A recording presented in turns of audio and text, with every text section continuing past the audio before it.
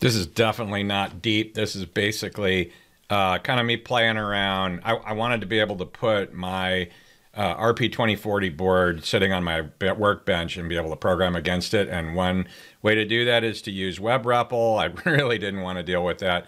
And so the simplest thing for me, actually, in this case, was to put a command that replicated the REPL across a Bluetooth serial collect on UART0, and that let me just connect the Visual Studio and R shell on my machine to that device remotely without having to plug in with it and without having to mess with networking in any way other than Bluetooth, which is essentially point-to-point and easier than getting some devices on a hub. I'm actually going to, right now I did it with an RP2040. I'm probably going to do this with one of my W or ESP32 C3s because I have some network issues with those, and sometimes it would be great to get in on the Bluetooth to see what's happening. So in this case, sample topology, typically, and the only reason I have this sample topology is for demos. Typically what's going to happen is the RP2040 or any of your boards are just going to run some tasks, and we'll put a Bluetooth adapter on them. They're like $6, which is more than the RP2040, which is crazy.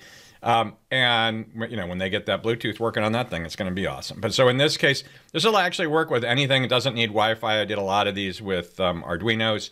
But in this case, the 2040 is going to have a Bluetooth adapter on it. The default rate for those is 9600. I'll discuss a bunch why that's a problem later. I actually changed mine to 115200 and because that's the max speed, and why not, right? Run it, you know, what is it? Ludicrous speed. We're going to run at ludicrous speed. So, and then what I have is another PC that's Bluetooth paired with that adapter. And so normally I would just write shell scripts against that, or the RP2040 could be doing data gathering, and I could connect to it with my phone and have an app on it and use the RP2040 as a remote peripheral for data gathering. In this case, I just have a PC, and what happens is when you pair one of these Bluetooth adapters, it looks like a serial port.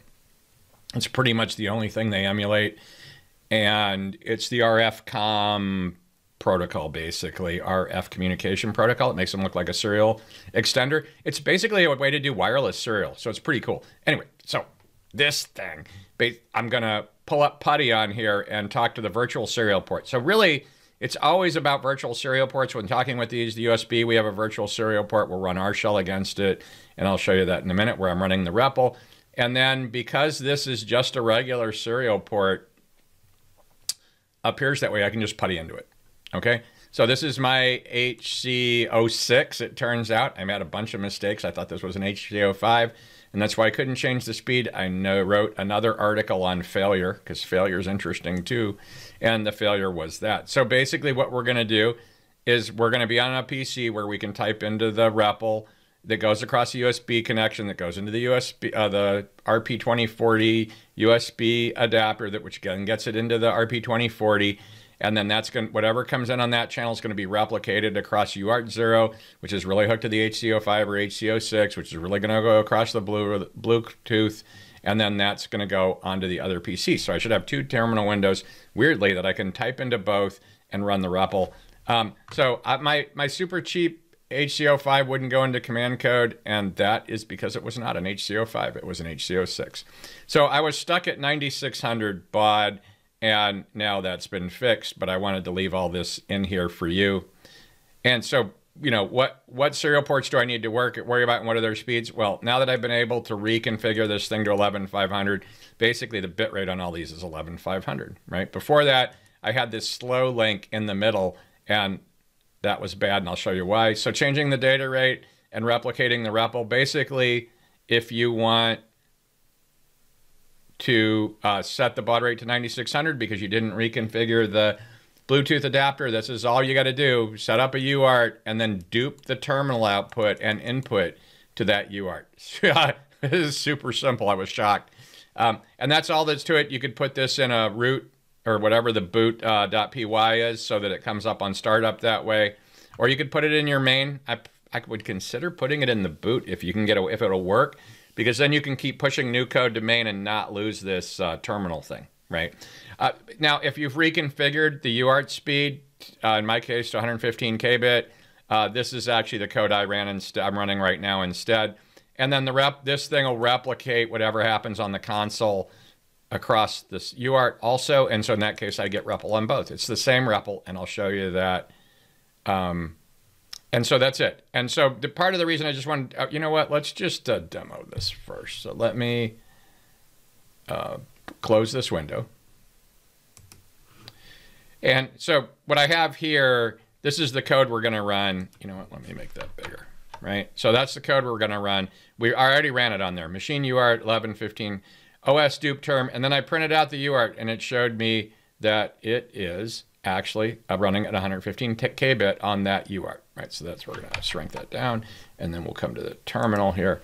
So I can do dumb things like, you know, help. Whoa, that didn't work. Why didn't that work? Help. Oh, help board. Weird. Oh, import board.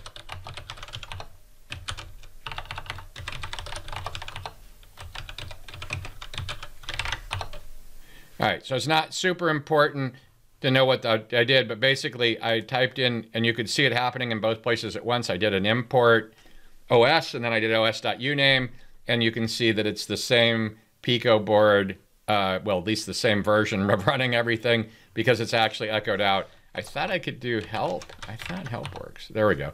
So help's a pretty long command. It shows you, you know, kind of the syntax for help and gives you some examples. It's actually kind of interesting. I didn't know it was there till the other day. So I can do like help OS, right? And it'll show me all the different parts of the OS functions that are sitting in that package. But the point here is, what I've got is I've actually got PuTTY running on COM7, which is the serial communication over Bluetooth. And then I've got R shell running over the USB. And so now if I were to just go, if I put this in the run, those 2 lines of code in the boot, then I can just put that on the other side of the room. I can pair with it, and then I can pop into the REPL. And 115 kbit, you know, it's pretty good. Like, I probably can push code pretty reasonably to that. It's no Wi-Fi, but a lot of times you're just doing small fixes, so it's no big deal. So let me bring back the wiki page we're working on. All right. So again, probably the main point here, right? So I readjusted this thing to 115 kbit. And if you don't do that and you run at 9600, just want to show you. So this is help and help. This is on the 96. This is on terminaled into the virtual serial port that's attached to the Bluetooth device that's on the 9600 kbit, 9600 bit link to the board. And this is on the USB virtual serial.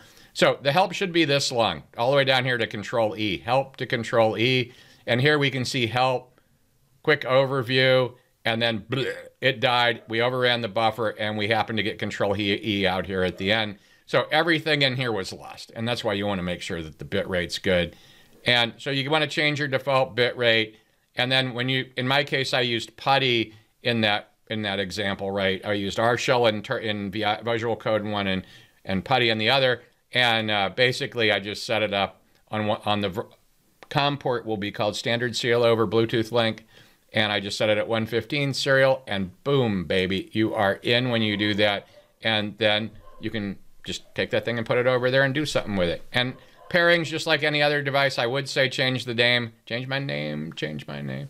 Anyway, I want to change the name because all these cheap boards come with the same name, and then you get confused and it won't let you pair.